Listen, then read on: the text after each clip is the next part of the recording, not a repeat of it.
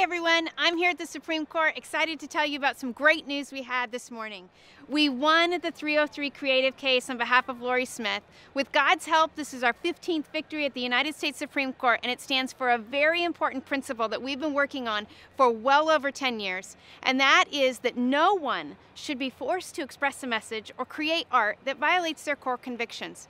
Free speech is for everyone, regardless of what side of the issue you're on, and it allows us to pursue truth, to debate that truth, and to live consistent with our core convictions. We're so thankful to Lori for her courageous stand, and we're hopeful and expect that this victory will help millions of Americans across the United States and even around the world. Thank you for standing with us. Thank you for your partnership, for your prayers.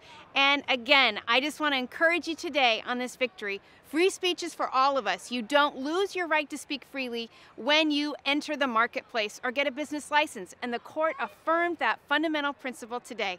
So rejoice with us. Thank you. God bless.